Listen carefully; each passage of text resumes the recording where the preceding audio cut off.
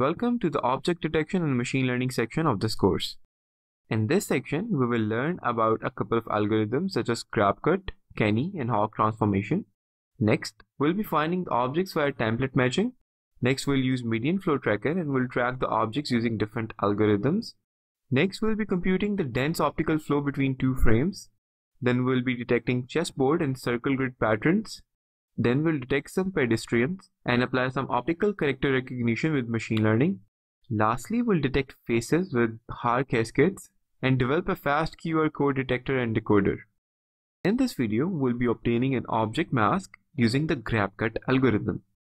So we'll start by opening an image and then we'll define a mouse callback function to draw a rectangle on the image.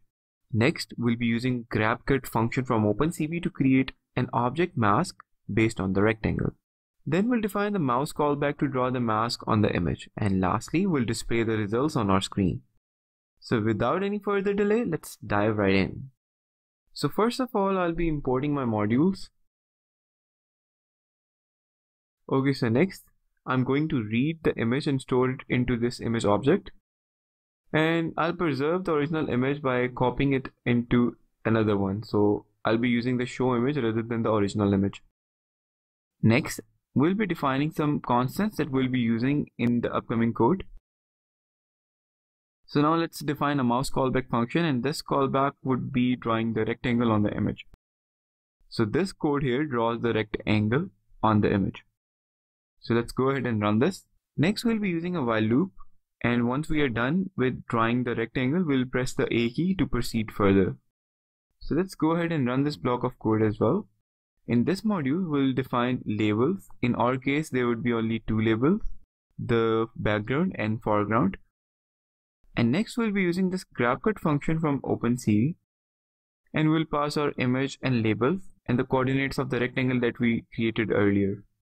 For having a safe side, we'll create a copy of image. Rather than working on the original image, we'll work on the copy of this image. So in this statement, we'll give the background region a darker shade. Next, we'll display the image on our screen. So let's go ahead and run this block. So let's move towards the image. So we've got our image in front of us. Now we will draw a rectangle on this image, and this should cover the object that we are trying to extract. So here we go. Now the algorithm would be waiting for us to press the A key. So we'll go ahead and do that.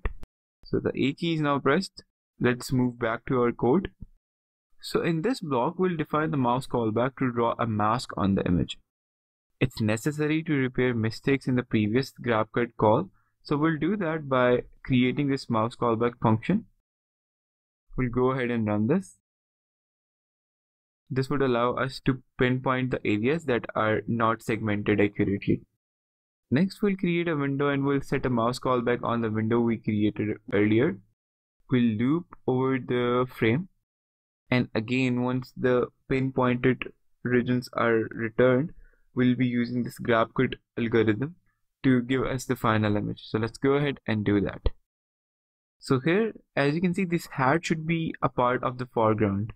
So let me switch back to a code for a moment. So now we'll be using this mouse callback to pinpoint the foreground areas that are wrongly classified as background. So in this case, we'll just highlight the area that was supposed to be a part of foreground rather than background. So I believe it's done. Let's press the A key. So here we go. As you can see, the image is now almost accurately classified into background and foreground.